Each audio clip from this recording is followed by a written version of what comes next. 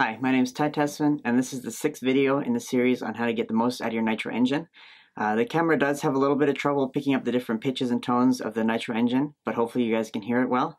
I'm going to be talking about how to tune. I'm going to be showing you, so we're going to be going back and forth through that to try to get you the most information possible. So let's get started.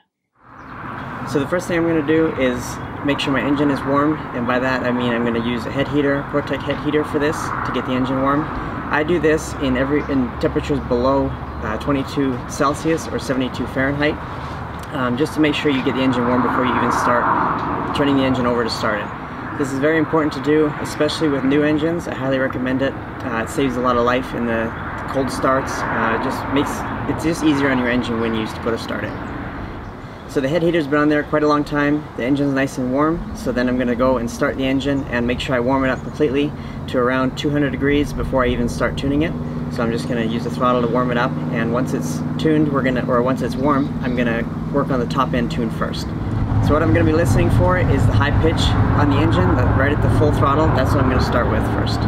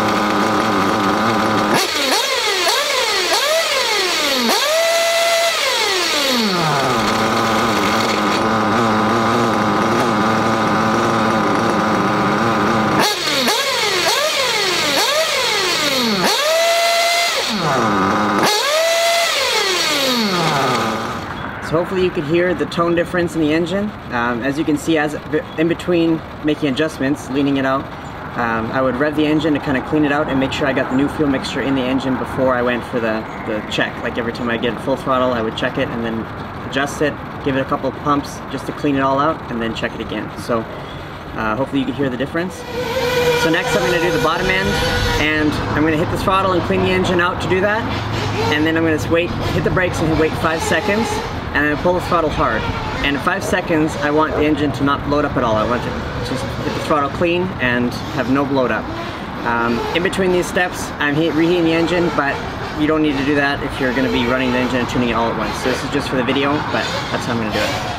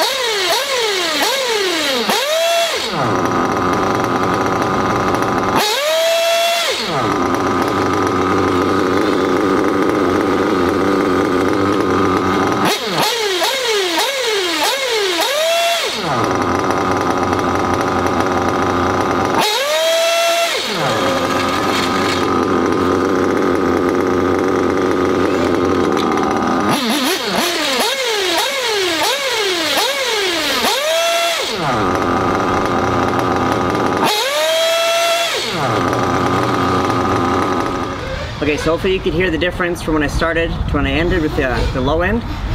You can see it cleared out a lot faster as I leaned it up.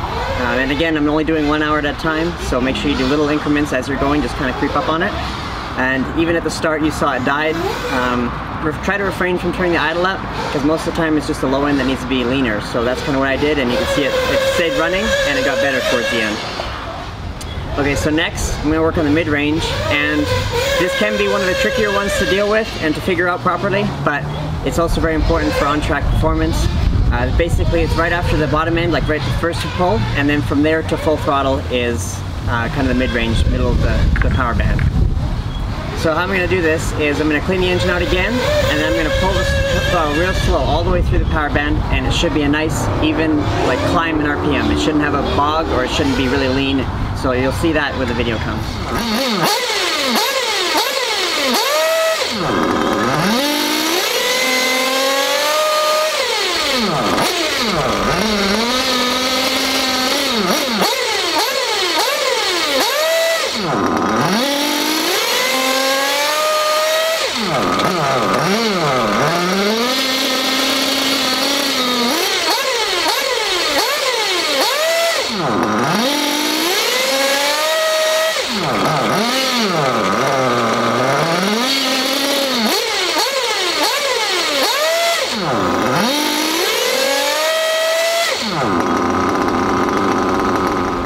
So hopefully you could hear again the tone difference from when I started to when I ended. I was just leaning the mid-range an hour at a time, and through the middle of the power band is where you can really hear that crisp, clean, linear kind of power band that you want. So hopefully this video was helpful to you. If you're ever at the track, don't hesitate to come and ask me or my dad for tuning help. We're always happy to help you. It's better in person to do that because you can hear firsthand. You can explain as you have questions as well. So hopefully you guys enjoyed the video, and thanks for watching.